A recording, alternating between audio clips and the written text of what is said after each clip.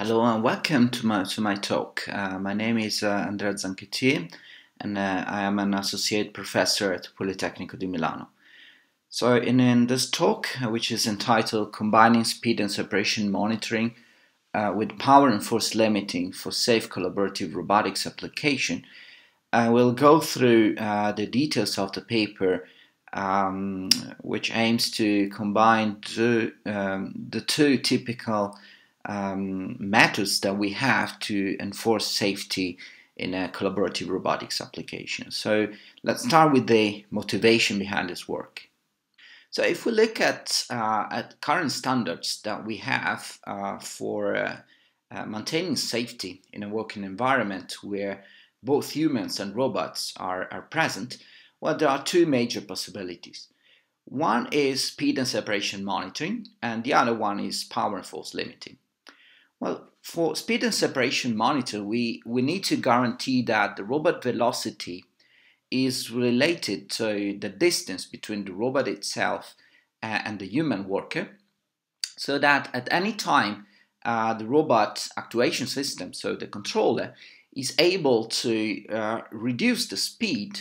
So in case of a possible contact, that happens at zero speed, which means that the robot is capable at every time to come to a complete stop before coming in contact with the human. Well, in turn, power and force limiting allows the robot actually to come in contact with the human worker with non-zero velocities. The major limitation is regarding the amount of kinetic energy that the robot can possibly transfer to the human worker. And that has to be monitored, and of course that depends on the mass of the robot and on the velocity squared. And the controller must monitor this quantity, and especially it has to guarantee that this quantity does not exceed a predefined threshold. Well, let's have a look at a more formal description of the two methods that we mentioned. So let's start with speed and separation monitoring. So what we have here on top of this slide is a representation where we have a human and robots that at current time instant are separated by a certain distance that we indicate with D.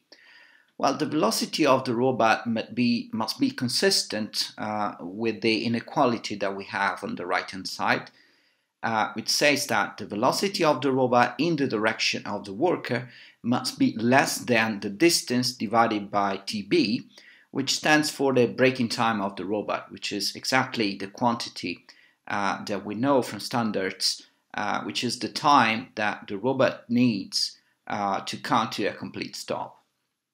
Well, if we look at this formula, we can use that to use the maximum available velocity VR with this inequality satisfied in the boundary by just monitoring the distance. And from this fact, it comes the name of speed and separation monitoring. In case we have a smaller distance, we have to decrease the velocity. And this is why we call this monitoring, as we monitor the separating distance, and based on this quantity we increase or reduce the velocity of the robot depending on this distance. Well, the second method is the power and force limiting. So here we don't have to monitor the distance. We assume that the worker is always in the proximity of the robot, but we need to guarantee that in case they come into contact, well, the kinetic energy that the robot transfers to the human is bounded by a certain quantity that depends on the body region, basically, and the corresponding biomechanical characteristics. Here we need to bound the robot velocity depending basically of the maximum force that the human body or the specific part of the human body can tolerate, which is this F max, the corresponding stiffness of the corresponding body part, and the mass of the robot essentially.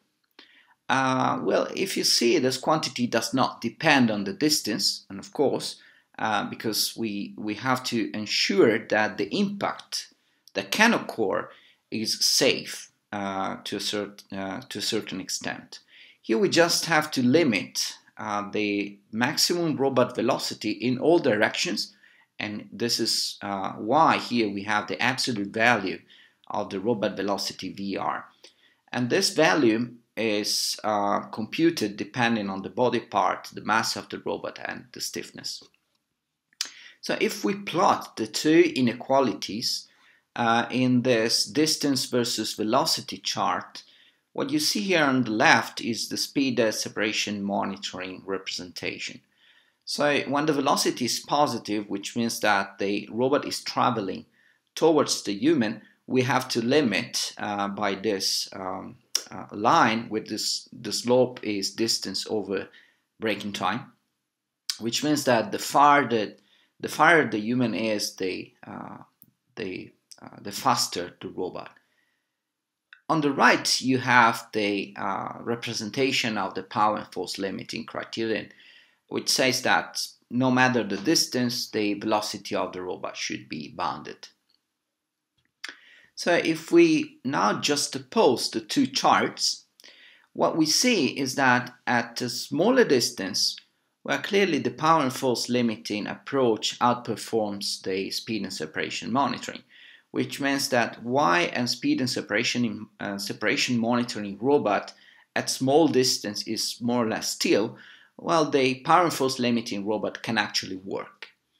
If we look at the higher distances on the right-hand side of this chart, we clearly see that the speed and separation monitoring is outperforming the power and force limiting approach, which means that a robot that is far away from the human can actually go faster if we monitor the distance between the human and the robot.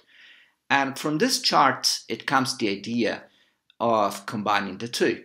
So the question is, can we mix the two approaches? Because there is no approach that is strictly outperforming the other. Here we have the two extreme points of the link, RA and RB, and the point obstacle R obst. And let's consider one point on the robot, which is RS. Clearly, this can be parameterized in terms of a linear combination of the two extreme points. But for this, we need to enforce the mixed criterion, which can be written in this form with this inequality, where on the left-hand side we have the projected velocity of the robot along the distance segment between the point obstacle and the point of the robot. On the right-hand side we have two terms. The one is the speed and separation monitoring component, which is distance over braking time. And the right-hand side, the second component on the right-hand side is the power and force limiting component, where we have identified within the square root the equivalent inertia of the robot, which is characterized by those two Jacobians and the inertia matrix P, and still in the direction towards the point obstacle. So that is the constraint that we have to satisfy in order to mix the two approaches. And if we further develop the calculation of the quantities that are within the right-hand side and the left-hand side parts, we end up with this equivalent inequality, which is alpha 0 plus alpha 1s plus alpha 2s squared less than a certain constant c, which is f max divided by the square root of k, times that square root.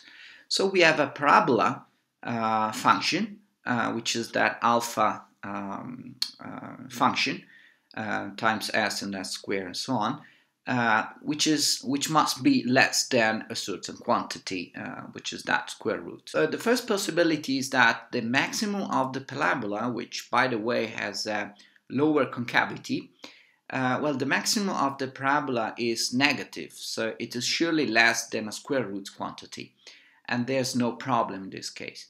The second, which is in the center, happens when the roots of the parabola are both within 0 and 1, and the second is when the two are outside the range 0, 1. Well, depending on those three cases, we are able to understand whether or not the constraint is satisfied or violated. And with this Boolean quantity, we can adjust the robot velocity so to have the maximum velocity still satisfy the constraint. This is exactly how the method works, and of course you can find further details in the paper. So we have validated this method within an experimental setup that you can see here in the left-hand side picture. And specifically, we first run a series of simulations to understand how the method works with respect to the other methods, which are the separate methods, the speed and separation monitoring, and the power and force limiting. So here in the picture, you see the traveling time for the same path under the same environmental constraints, so position of obstacles, depending on the method that we use. Clearly, you see that the power and force limiting is the slowest one because we have a fixed threshold on robot velocity regardless the vicinity of a possible obstacle, which doesn't have to be monitored. Then we have the speed and separation monitoring. And then the fastest method is the mixed method that we have introduced in this paper. And of course, the nominal trajectory in case of no obstacle is way faster than the other three. So from this picture, we can clearly see that the method that we developed outperforms the two separate methods, which are the speed and separation monitoring and the power and force limiting. So in order to better quantify the benefit of this mixed approach, we have introduced a metric, which is this eta value, which is the velocity of the end effector of the robot VR divided by the distance. Clearly, the higher this number, the better in terms of productivity, even at small distances. So what you see here on the left is the distribution of the value in the three separate cases, which are the power and force limiting, which where we can see that smallest value are dominating. Where we have also the speed and separation monitoring, where we have the intermediate value dominating the distribution, and the mixed approach, which is the one introduced in this paper, which actually has all possible values. On the right hand side, you see the same distributions as represented in terms of box plots.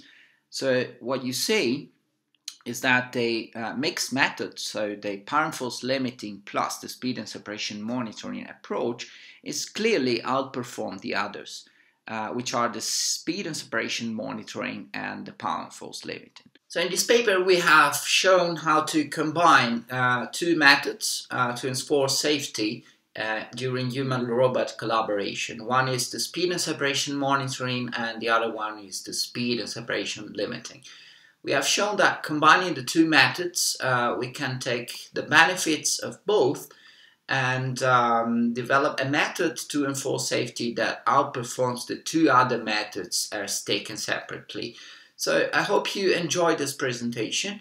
And of course, I'm available for any question if you want to send me an email. Thank you.